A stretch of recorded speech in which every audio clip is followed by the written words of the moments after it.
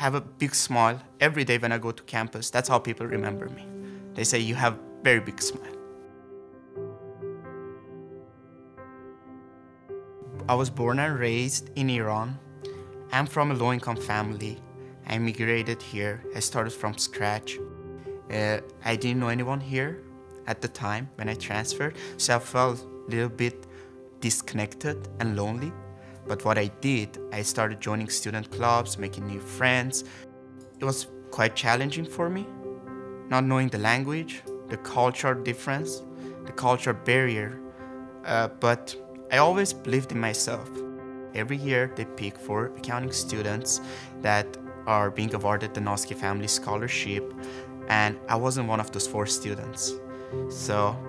But I still, after the event, I talked to them, I connected to them, and I was very appreciative that I was sitting on the table with them, even though I did not get the scholarship that night.